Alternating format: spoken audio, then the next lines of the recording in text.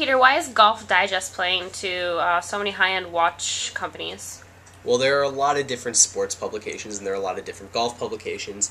But what kind of sets Golf Digest apart is the fact that their readers, they have a demographic of very wealthy, affluent male consumers who aren't really going to too many other publications, which means that if you're a watch advertiser and you're trying to create incremental growth in terms of the number of people who are seeing your ads, Golf Digest is a good place, because you put an ad in there, you know that a whole new group of consumers are seeing it, who are right in your target demographic, who might not have been in contact with your ads otherwise, which is really what makes it such a good deal, and it's really why you see such prominent names like Louis Vuitton and Cartier and Rolex, IWC, Montblanc, Breitling.